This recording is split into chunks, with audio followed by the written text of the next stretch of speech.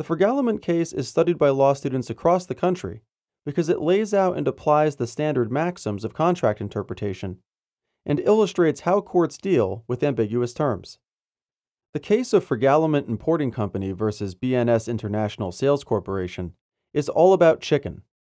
Though the word chicken might not seem like a subjective term, there was enough ambiguity in it to cause two parties to litigate the issue.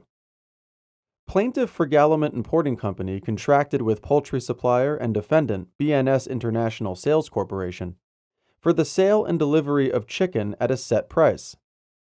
The negotiations took place mainly in German, but the English word for chicken was used. Frigaliment, a Swiss company, understood the English word chicken to mean young chickens that could be used for boiling and frying. That is, broilers, instead of the German word huhn, H-U-H-N, which includes stewing chickens, or fowl. The market price for broilers was roughly 20% higher than the going rate for fowl. The contract itself was silent on the definition of chicken, and the parties set the contract price point halfway between the prevailing prices for broilers and fowl. American company B.N.S., a newcomer to the industry, interpreted Frigaliment's order for chickens as including both broilers and fowl, and its first shipment to Frigaliment contained mostly the less expensive fowl.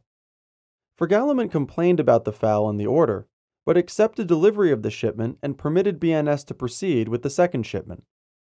After finding foul in the second shipment, Frigaliment sued B.N.S. in federal district court for breach of warranty, claiming that B.N.S. delivered goods that did not match the description in the contract. At trial, both parties offered evidence in support of their own interpretation of the ambiguous term chicken. Judge Friendly held for B.N.S. and dismissed the complaint.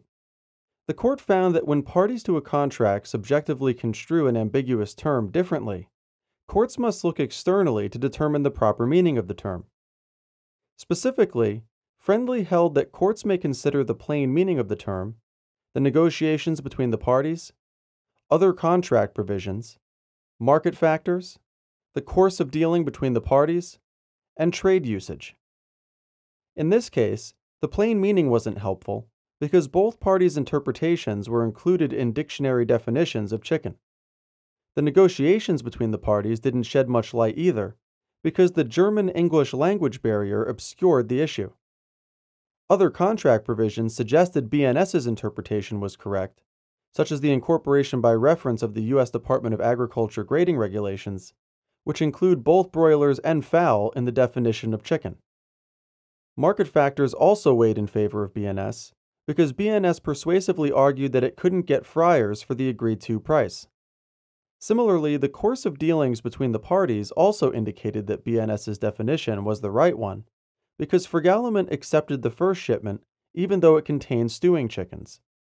With respect to trade usage, the court said when one party is not a member of the trade, the other party has to show that the newcomer actually knew about the trade usage, or that the usage is so widespread that the court could presume the newcomer had accepted it. Here, B.N.S. was too inexperienced in the industry to know chickens meant fryers only, and Frigaliment could not show that the usage was widespread enough to be presumed.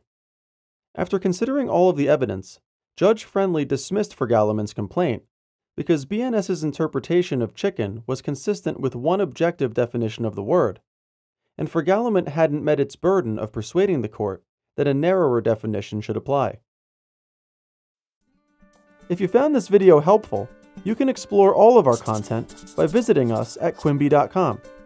If you have a question or comment about this case, please post it in the comments area below, and we'll do our best to get back to you. If you think we did a good job with this video, please like, share, and favorite it. And if you think this video might be helpful to people you know, please share on social media, Facebook, Twitter, and Google+ as well, to get this video out there. If you haven't done so already and you enjoy watching videos on this channel, click on the red subscribe button just below this video so you can get all the latest updates.